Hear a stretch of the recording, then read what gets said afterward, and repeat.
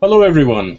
This is a series of interviews we are doing to highlight a few of the key speakers at the Java EE track for JavaOne 2014.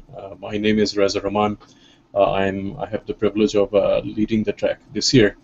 I have with me Greg Wilkins. I'm actually I feel very privileged to have him on. I'm sure most of you know who Greg is. He's basically the mastermind behind Jetty. He's been, besides being on Jetty, he's been a solid contributor to the Servlet specification for many years. Certainly in the latest version of the Servlet specification, and going forward in Servlet 4 as well.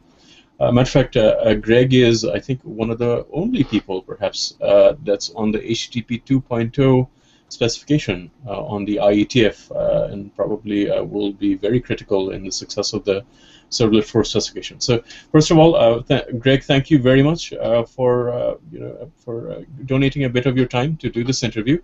So tell us. Oh, absolutely.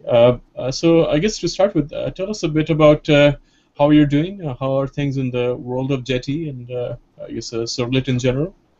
Well, it's incredible. I mean, Jetty's been going since, I think we're coming up to its 15th birthday fairly soon, and I kind of thought that a servlet container and the HTTP protocol would become commodity a decade ago, but there's just continues to be innovations in the way we serve content, and so it's like it's a never-ending task to add these new features, these new ways where we're serving content, and now the new way we're transporting content with HTTP2. So it's good. It's fun, exciting times that we keep getting to use newer features in the JVMs and use newer protocols and support newer frameworks. So it's good.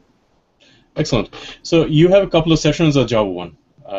Could you tell us a bit about each of those sessions and what you hope to deliver there and what you're hoping to get out of it?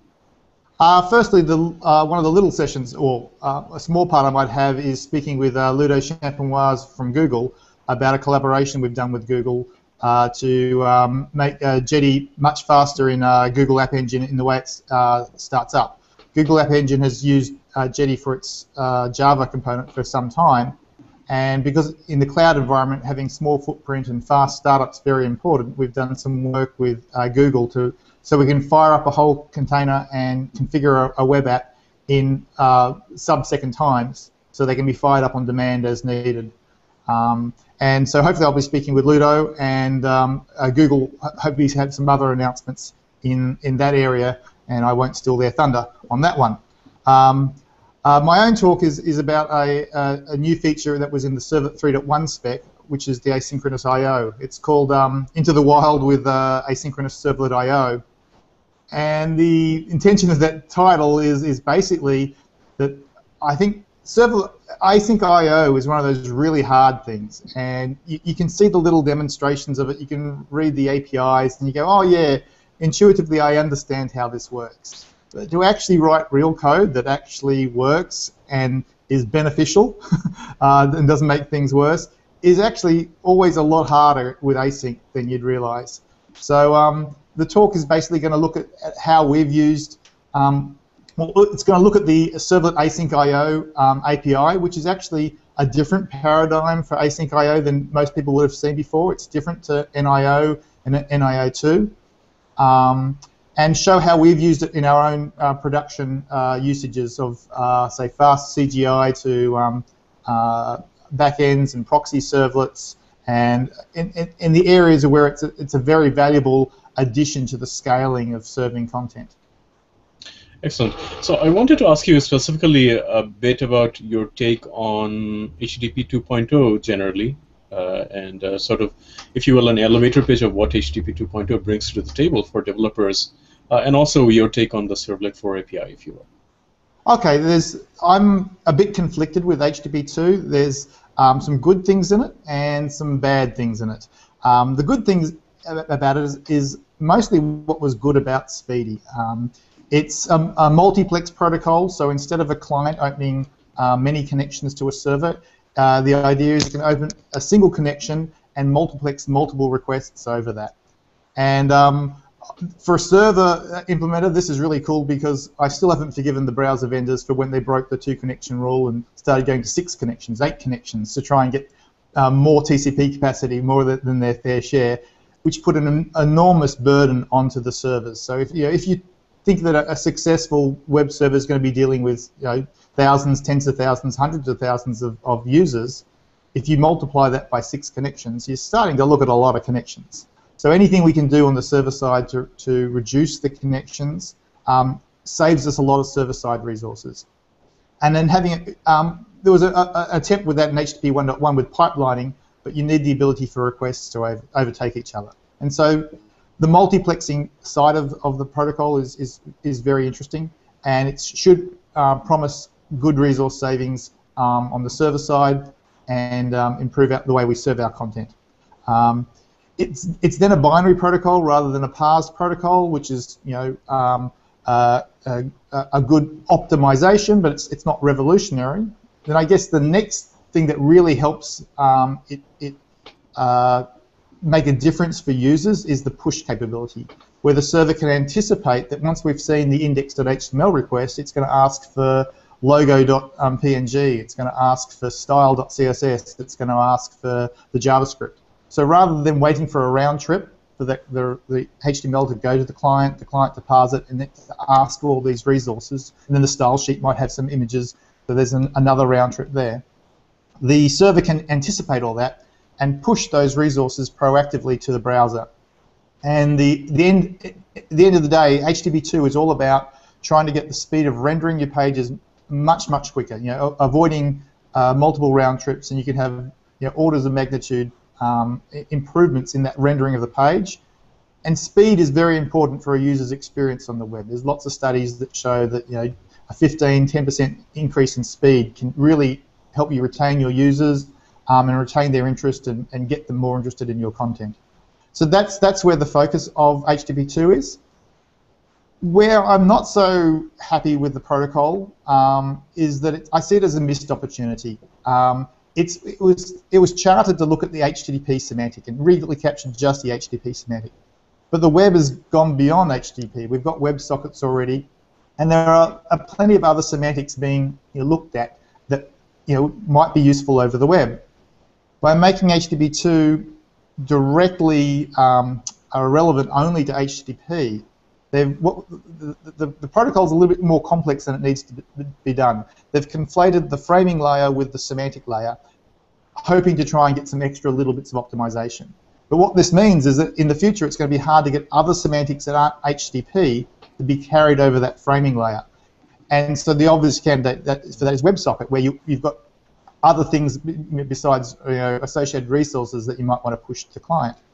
And so while it's probably likely that we'll see an extension to HTTP2 to carry WebSocket over the framing layer, it's going to have to, be a little bit of protocol abuse. Basically, the way it's set up is anything that's going to be carried over this framing layer is going to have to pretend to look like HTTP, even though it's a different semantic. And that was kind of the problem we got with HTTP1, where we were using long polling and weird things in the WebSocket protocol to try and make it, make proxies and other intermediaries think that it's HTTP, but it's not. So it's kind of a missed opportunity to go to a multi-protocol universe where we could have had a web framing layer and then multiple semantics communicated over that. So that's, and the protocol's are more complex than it needs to be for what it does, trying to get some of the efficiencies in there. So there's some good stuff and there's some bad stuff. It's at last call now, so it's probably a little bit too late to get rid of the bad stuff. But the good stuff is certainly worthwhile getting excited about and looking at, getting away from a 20-year-old protocol that we're using to ship our content about. And so in the Servlet spec, we're looking at how we can put some of these features in there. And the key feature that we need to get supported in Servlet 4 is probably push. Because if a server is to push content to the client, it's got to know what is the associated resource. So it's got to know that this logo is associated with that page, and this JavaScript is associated with that, these other pages. It's also got to know that this client's already seen it once and it doesn't need to see it again, and have some sort of intelligence about what's in the client cache. So the server can do that a little bit on its own. It can look at the headers going backwards and forwards and guess with the referrer header that this resource is associated with that resource. But it doesn't really know whether it's just the user clicking quickly or whether it's really is associated. So to make the server do a good job of pushing just the relevant content, you really need to bring the frameworks into play, so that a framework, as it builds the page, can say that, oh, I know that this JavaScript's associated, I know these images are associated, I'll push them if that user session hasn't seen them already. If that user session has seen them already, I won't push them. And so those are the sort of intelligences that we need to involve the application and/or the application framework. So we're looking at how we can open up the Servlet API so that is available. It's got to be done in such a way that it's not too invasive, though, because we don't want to write applications that only run if the client happens to be running HTTP2. There's going to be a lot of fallback to HTTP1 for decades to come. So it's important that it's done in the right way so that the users can use it, push if it's available, but not be a penalty if it's not. And then it's also got to fold into all the other ways we have of serving content. There's no good pushing content if it's a blocking API and it's just going to, get rid of all the gains we've had in the last few iterations of making the servlet container a lot more asynchronous. So it's got to be an API so that when we want to push content, we can do so asynchronously. More so because the browser actually has the ability to, with HTTP2, to prioritize. It can be seeing 3 or 4 resources coming at it, and it can say, oh, well, resource 2 is the one that I need most importantly to render the page. So it can actually throttle the other 2 resources and favorably take one resource. And that only works if the server is able to allow requests to overtake each other. And so that's the challenge, to get that right in the Servlet 4 API. Excellent. Well, we look forward to certainly your contributions, and you've already done many contributions to the Servlet spec, and I hope it'll continue, and we'll see an excellent API for HTTP 2.2 and Servlet 4. So, Greg, I guess we're going to wrap up here. So, I guess, is there anything else you would like to say to the community before JavaOne? Well, the other thing I'll say is we're having a BOF on Jetty as well. So, if you're at JavaOne, drop by for the BOF. It'll just be pretty free-form discussion of where we're going with it, and what's happening. I think we said it was going to be Jetty's 20th birthday this year, but we worked out it's only 19 years old. So we'll have a 19th birthday party for Jetty at JavaOne, and plan what we'll do for the 20th birthday party next year. All right, excellent. Thank you very much. We really appreciate it. Cheers.